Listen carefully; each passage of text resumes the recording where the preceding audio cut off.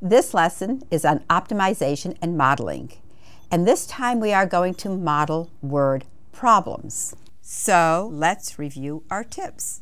The first one is to make sure you read the problem very carefully several times. Not once, not twice, but many times until you truly understand what it is asking for. The second one is to make sure you know what quantity or function is to be optimized. That is very important because in several of the problems you will have more than one function to deal with. The third thing is, if possible, make sketches. A picture's worth 1,000 words, as you well know. So make the sketches on how the elements are related and how the variables change. The next item is to obtain a formula with one independent variable. In related rates, you are able to use two independent variables at different times, but in optimization problems, we only need one. So everything has to be transformed into one independent variable. The next one says find the critical points and evaluate these at the endpoints. So make sure you look for your critical points, see the endpoints, make sure your optimization piece is not at an endpoint. The next item is, if you use calculus, make sure you use a test. And the test is either the F prime test or the F double prime test. And last but not least, just make sure you answer the question that the problem is asking. Just because you have found X doesn't mean that you have finalized your answer. Let's start our first problem. The first problem is a basic box problem. And the problem reads, you are given a 24-inch by 36-inch piece of cardboard. You want to make a box with an open top, which has the maximum volume for the amount of material you are given. What will the dimensions of the squares be that you cut off? So this would be 24 inches. This would be 36 inches. And we are cutting off little squares. So in essence, the bottom of our box will not be 24 by 36, but one side will be 36 minus the amount that you are cutting off. So let's say we call the amount on each side X, so you are going to cut off 2X worth for each side. On that side, instead of the bottom part being 24 inches, it's going to be 24 minus 2X. Again, each side of the square being X, and you are cutting off X each time. So our formula is volume equals length, which is 36 minus 2X, times width, which is 24 minus 2X, times the height, which we created to be X. Now, because the numbers are so large here, I am not going to continue this one on with calculus. I'm just going to use my calculator to solve this. And many times in pre-calculus classes, you have done that. So let's go to our y equal to and put in our formula 36 minus 2x times 24 minus 2x times x. And we need a special window for this. So let's go from 0 to 10 and 0 to 2,000 and see if that works. Let's do this one by hundreds. And we see we have part of a graph. This looks something like a parabola, but it isn't, because you know that volume would be a cubic function, and this is just part of the cubic. And what we are looking for is the maximum on this. So we just go to number 4 under Calc, to the left, to the right. Make sure we give it enough space in between. And we find out that the maximum that we will be cutting off is 4.708 inches. So let's go back to our problem and write in X is equal to 4.708 inches. And let's look back. What will the dimensions of the squares be that you will cut off? It will be 4.708 inches by 4.708 inches. Many of you hopefully have done this problem in your pre-calculus class where you've actually cut out the squares from a piece of paper and made the box. If not, study this problem very carefully. Let's go on to another problem, the cone problem. This is another problem that could have been done in a pre-calculus class, but maybe not. Again, it is an optimization problem and can be done with calculus or on your graphing calculator. So this problem reads, you are given a circle with a radius of 10 centimeters. What is the volume of the largest cone you can make from this circle? So we have the circle, the radius is 10 centimeters, and we are going to make that into a nice cone. And you begin to understand that this radius is sitting right in here. It is not the radius of the cone, it is actually the side of the cone. So your 10 centimeters sits right there. So your cone has its own radius, which we'll call R, and its own height, which we'll call H. The volume of a cone is 1/3 pi r squared h. And if you remember in the tips, it says we have to make one independent variable on this right-hand side because we are maximizing volume. We need either r's or h's on the right-hand side. So we have to transform our r squared and h to either r or h by using what we know from our cone. So let's just take the piece that looks like a triangle, and we know this is 10, and the h is just plain old h, but we can make the r into the square root of 10 squared minus h squared. So that now we can substitute for h in our original equation and get 1/3 pi. Well, r squared will be the square root squared, so that will be just 100 minus h squared times h. And that equals 1/3 pi times 100h minus h cubed. This time I'm going to use calculus on this. So we are now going to take the derivative. So v prime is equal to 1/3 pi 100 minus 3h squared.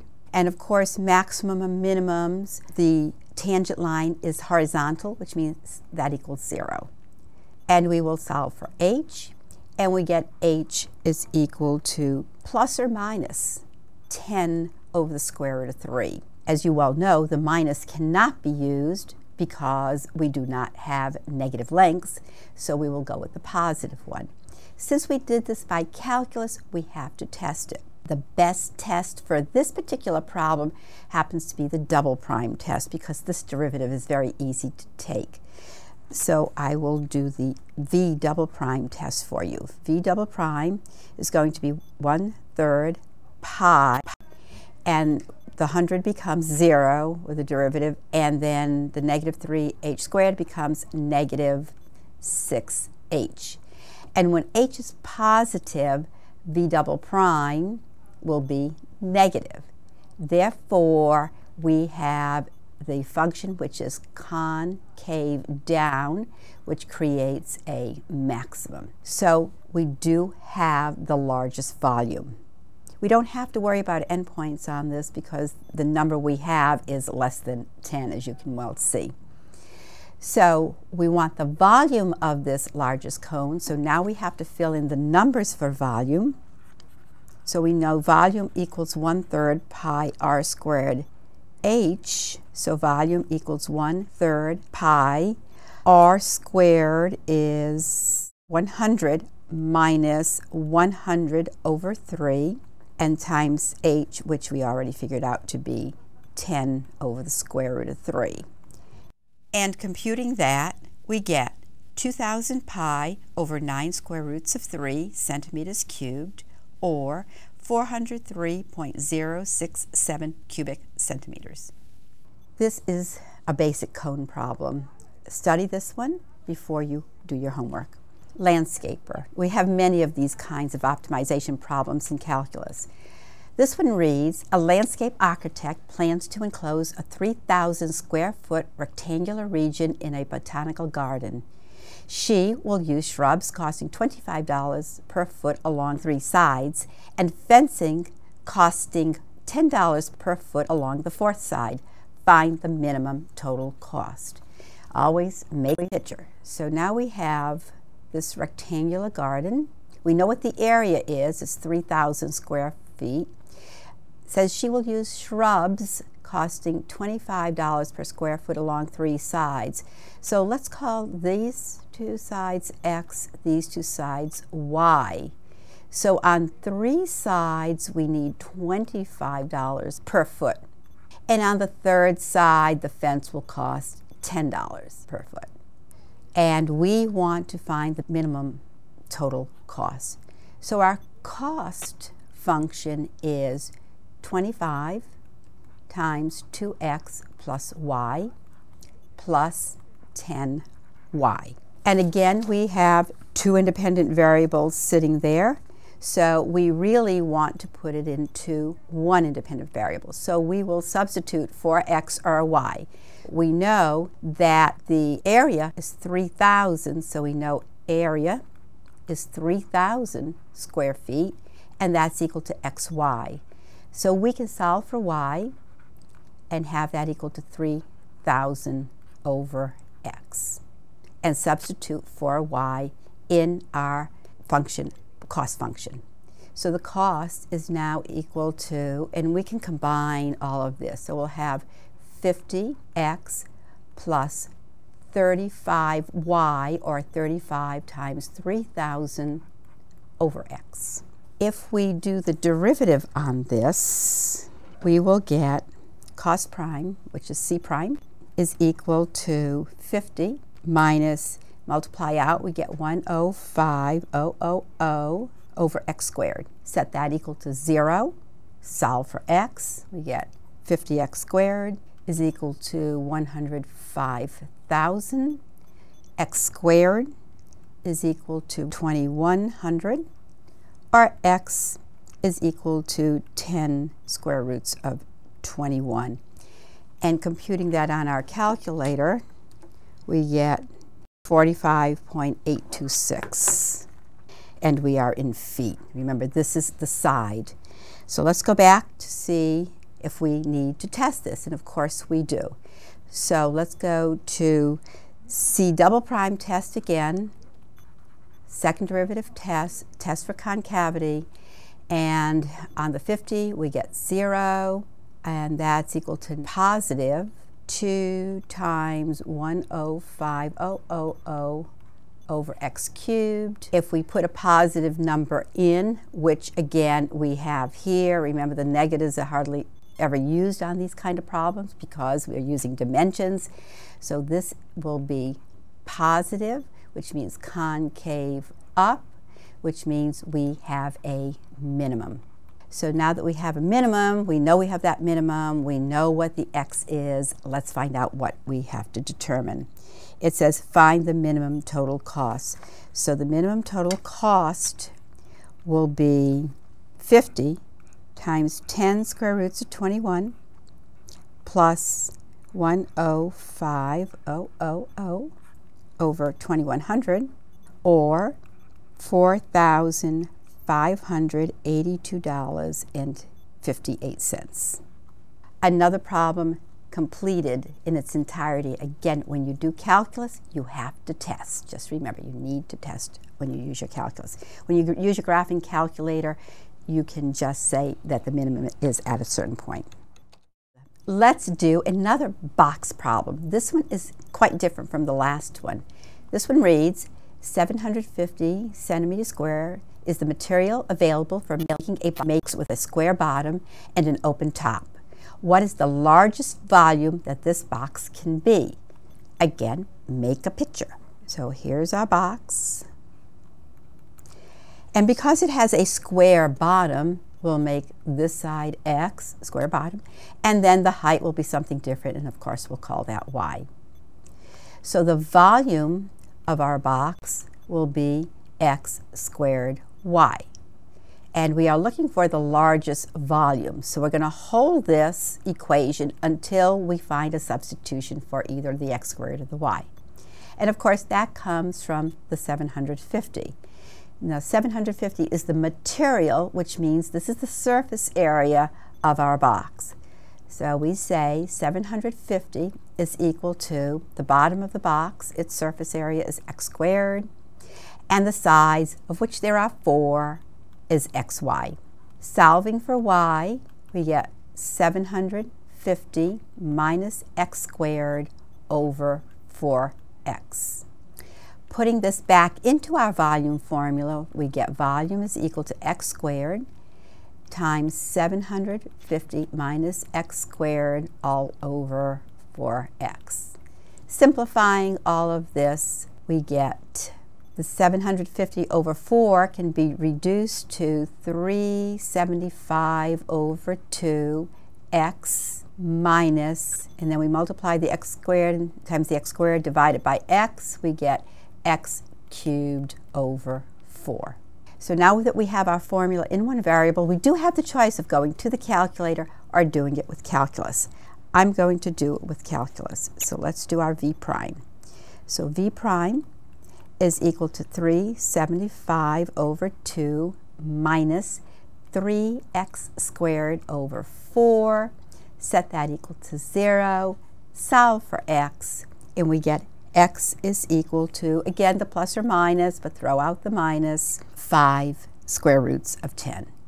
Since we did it calculus style, we do have to test. So let's use, again, our second derivative test on this, and that is v double prime is equal to negative 6x over 4. Any positive number we put into x would make this a negative. So that's negative, which means it's concave down, which means we have a maximum. So we know we have a maximum. We have our x-coordinate. Let's see what the question asks for. What is the largest volume that this box can be? Well, again, your volume is equal to x squared y. So if we fill in for x squared, we get 25 times 10. If we fill in for the y, we get 500 over 20 square roots of 10. Simplifying all that, we should get 6,250 over the square root of 10. And if we stick that in our calculators and get a nice number for it, we get 1,976.424 centimeters cubed for our volume. So a second kind of box problem, a little different from the first one. There are a lot of these problems because of the fact that optimization tends to be one of the more difficult applications of the derivative, and that's why I am presenting a lot of these problems to you. So let's look at a cylinder in a sphere. The problem reads, determine the dimensions of the largest cylinder that can be inscribed in a sphere whose radius is 10 centimeters. Again, we want a picture. So we have a cylinder in a sphere, so we create the sphere and then we put a cylinder in it. And the website will even help you set this up. Now what's nice about a cylinder, the volume is equal to pi r squared h. And if we look at this h and find the midpoint where the center of the sphere is, if we pull this out to the edge, we will have a radius. And that radius can be used in solving our problem.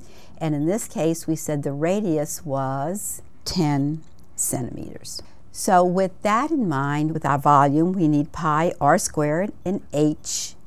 And if you look at this, we have two heights here. We can call this a half a height, or we can call this h and this h. And when we put it into our formula, we will have the volume equaling pi r squared times 2h. And that might be the way to make this a little bit easier for us. Again, we need to make a substitution, and obviously I'm heading towards the r squared substitution.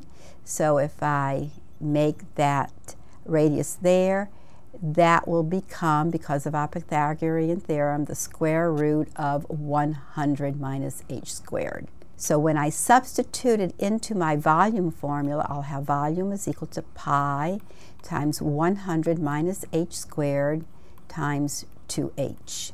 And multiplying all of that out, we have 2 pi, which we keep on the outside because we'll not use it too much when we are setting this equal to 0 eventually, times 100h minus h cubed. Again, take your v prime and you get 2 pi times 100 minus 3h squared.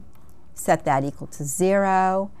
H now becomes plus or minus 10 over the square root of 3. Again, we don't use the minus. This time, I'm just going to use the v prime test. We haven't used that yet, and it's available anytime you want to use it. And with the v prime, or the first derivative test, what we do is put our h on a number line, which is 10 over the square root of 3, and decide what happens before that number and after that number.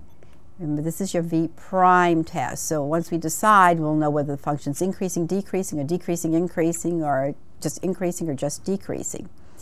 And if we put in numbers smaller than 10 over the square root of 3, we find out that this is positive.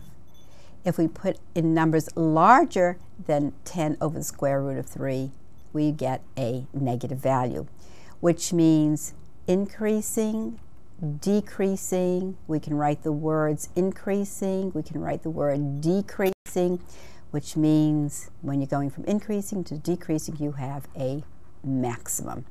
So we have checked everything out. Our 10 over the square root of 3 is certainly less than the 10 centimeters of the hypotenuse there. So what do we do to answer the question? Determine the dimensions. So we already have one, we have the height, but we need to double it in order to find the real height. So the real height is 20 over the square root of 3. And then the radius is equal to the square root of 100 minus 100 over 3, and that becomes 10 times the square root of 2 over 3, and those are our two dimensions. So we have 10 times the square root of 2/3 centimeters by 20 over the square root of 3 centimeters, and that's our final answer on this problem. Let's go to another problem. Closest points on a parabola. I have a very definite style in doing these. You may not see it in all the books the same way I do it, but I think my way is quite easy. What we are looking for in this particular problem is find the points on the parabola y is equal to x squared minus x plus 5 that are closest to the point -7, 5. Well, let's just graph this out before we actually do it. So let's look at our function on our calculator and put in x squared minus x plus 5, do a zoom 6 on it, and it looks something like that. So we'll just put that in. And then let's plot the point -7, 5. So it would be about in here. And so we want some point that sits approximately over there. And our distance between 2 points formula is d squared is equal to x sub 2 minus x sub 1 quantity squared plus y sub 2 minus y sub 1 quantity squared. I'm going to leave this in the d squared form. Remember, normally we would have d by itself, but this one I'm going to leave in the d squared form. So this is equal to, we have our -7 is our x minus some point on the parabola, quantity squared, plus 5 minus some point that is y on the parabola. And we know we can just substitute for that x squared minus x plus 5. And we want to square that. If we take the derivative of this, we take 2d dx and just leave that as it is. And then the next piece will be 2 times negative 7 minus x to the first power times negative 1 plus 2 times 5, I'm just going to multiply this negative through, negative x squared plus x minus 5 to the first power, and that multiplies by negative 2x plus 1. Set all that equal to 0. Do some algebra on it, and you should get x to equal negative 1. Again, we can do a test on this one once we find our x, and this time we are going to do the second derivative test. You had 2x cubed minus 3x squared plus 2x plus 7 equals 0. If we do the d double prime test, it doesn't matter what goes on that side. That's going to equal to 6x squared minus 6x plus 2. And if we put a negative 1 in for x, this would be 6 plus 6 plus 2, which is positive. This time we actually had to substitute our number in to find out whether it was positive or negative, which means we are concave up, which means we also have a minimum. So we have all the bits and pieces of this. It's been tested. Now we just have to answer the question. Find the points on the parabola. So we have our x-coordinate to be negative 1. We just need to determine our y-coordinate. And if y is equal to negative 1 squared minus negative 1 plus 5, and that all equals 7. So the closest point is negative 1, 7. The last problem, carrying a pole around a corner. A pole that cannot be tilted is carried horizontally around a corner. The pole leaves a hall which is 3 feet wide and enters one that is 4 feet wide. What is the maximum length of the pole? Now this kind of problem is presented in your book, but it's presented with trigonometry. I want to present it a little bit differently. So just make our diagram. So we have 3 feet here and 4 feet here, and the pole has to be horizontal as it goes around the corner, so it should look like that. So if we look at this, we can make triangles, and we can make similar triangles and break our pole up into 2 pieces and call this piece L1 and this piece L2. And let's have the height of this triangle be y and this length be x. So what we are really looking for is L1 plus L2. And like I said, we can make similar triangles on this. So let me just make those triangles. And they're both right triangles. And in this one, this will be 4, this would be x, this would be L2. This would be y, this would be 3, this would be L1. So now we could say L2 is to 4 as L1 is to y, but y is equal to the square root of L1 squared minus 9. So we can now say that L2 is equal to 4 times L1 over the square root of L1 squared minus 9. So now we can put this together and say the total length is equal to L1 plus L2, which is 4 L1s over the square root of L1 squared minus 9. This particular one is just easy to put into your calculator and get a final answer. And you'll find that L1 will be equal to 4.461 feet, and total L will be equal to 9.866 feet. And if you put this in your calculator, use the x's in max window to be 0 to 20 and the y min and max 0 to 20. And you should be able to find your answer through that. This concludes modeling optimization problems.